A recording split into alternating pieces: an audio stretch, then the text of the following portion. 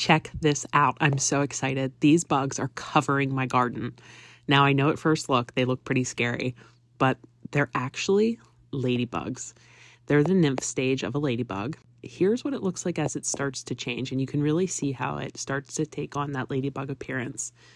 I am so excited to have these in my garden. Aphids are always an issue, and these are just all over the place. So I'm really excited. So if you see these in your garden, although they look scary, they're not. So don't kill them. These are your friends. Let me show you another friend that we have in the garden. This is an assassin bug nymph, and he is awesome. But if you get too close, he will sting you. So be careful.